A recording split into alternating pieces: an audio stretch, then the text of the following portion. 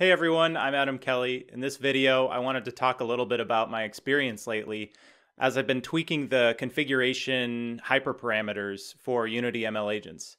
I've been able to get significantly better performance on my training, meaning the amount of time it takes to train my agents to behave the way I want them to behave, just by changing a few values. And so I thought it'd be really valuable to just talk about that at a high level just a little bit so you get an idea of how big of a difference it can make. I did my experiments with the pyramids scene.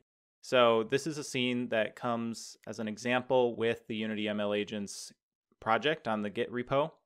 And basically the task is for this little blue cube dude to explore the environment, find that switch, turn it from orange to green, and then find this orange pyramid that's spawned when the switch is hit, knock it over, and then hit the block that's on top.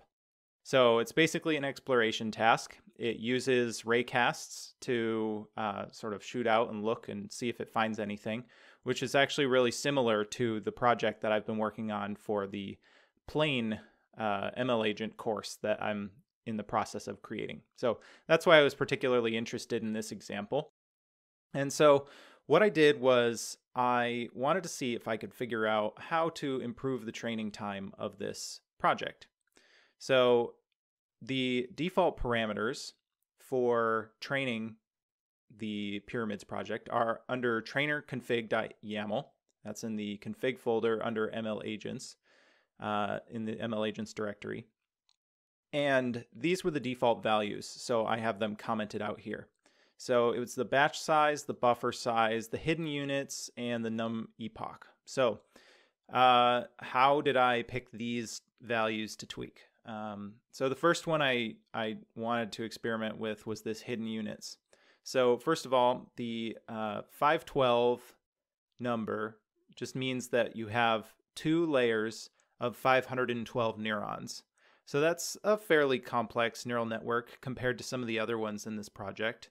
I think the default is quite a bit less. Striker Learning uses 256. Looks like Big Wall Jumper Learning uses 256. I wasn't sure if this would help or not, so I decided to experiment with it. This was the first one I did, and I found that while it took the same amount of time to train, which was surprising to me, I thought it would take less time to train just because it was a less complex neural network. It still worked just fine. So I figure a simpler brain probably is fine and might ultimately be more performant at inference time. So I left that as is. Then I wanted to know what numbers to change. And the best way that I recommend that you do this is go to the training PPO page on the ML Agents repo under docs training-ppo.md.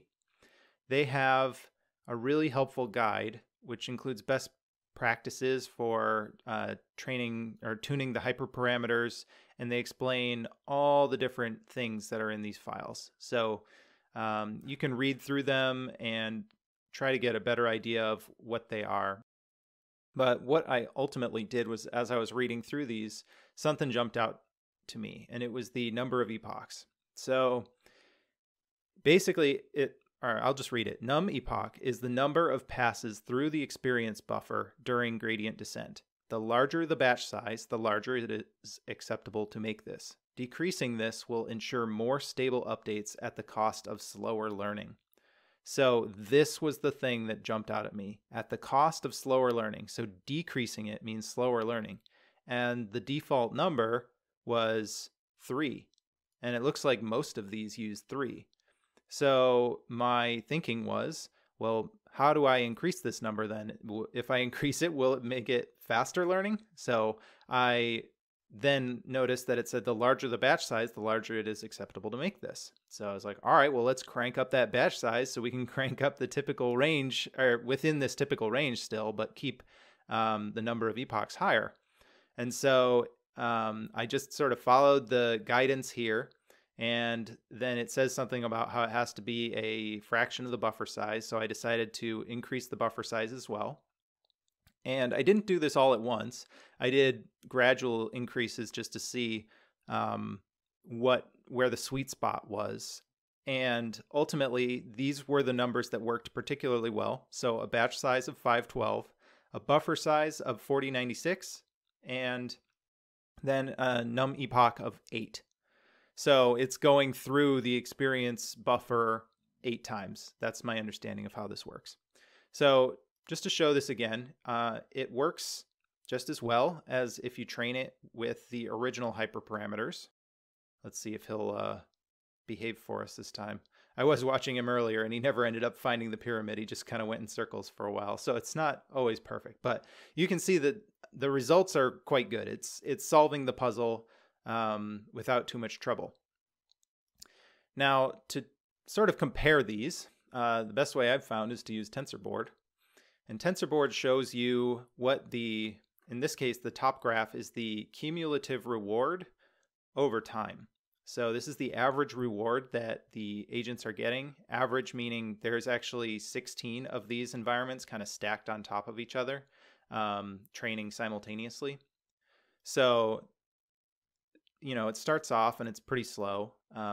But after a certain amount of time, so around, we'll say 55 minutes, you can see in that black box beneath my cursor, the relative time on the far right, 55 minutes of training. Then it starts to really pick up and it gets to the top, we'll say around an hour and a half, an hour and 30 minutes.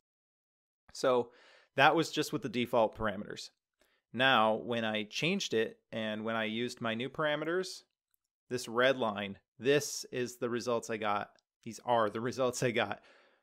So you can see that it starts to really pick up around 15 minutes. So 15 minutes versus 55 minutes is crazy. And then you look at where it tops out, comparatively, we've got 45 minutes compared to an hour and a half. So it's cutting the time in half to train and getting similar results, if not the same results. So that's kind of the point I wanted to make with this video. I don't think it's going to be valuable for me to bore you with all the details of all the hyperparameters, but I just wanted to show you that if your training is going slow, then it might be worth investigating these different hyperparameters. And in fact, if your training seems to just be stagnating and not going anywhere at all, then it could be that your hyperparameters could be tuned to make it so that your training works a lot better. So that's kind of all I wanted to talk about in this video and show you what can be done there. I think that this is going to help in the course that I'm working on for the airplanes. If you haven't seen the airplanes, definitely check out the other videos on my channel. I've actually, I guess, just posted one video about the actual planes flying around. If you want to learn how I did it, then stay tuned for the course that I'm working on. That should be out fairly soon. Thanks for watching. Let me know what you thought. If you have any feedback for me, I always appreciate that. And otherwise, I'll see you next time.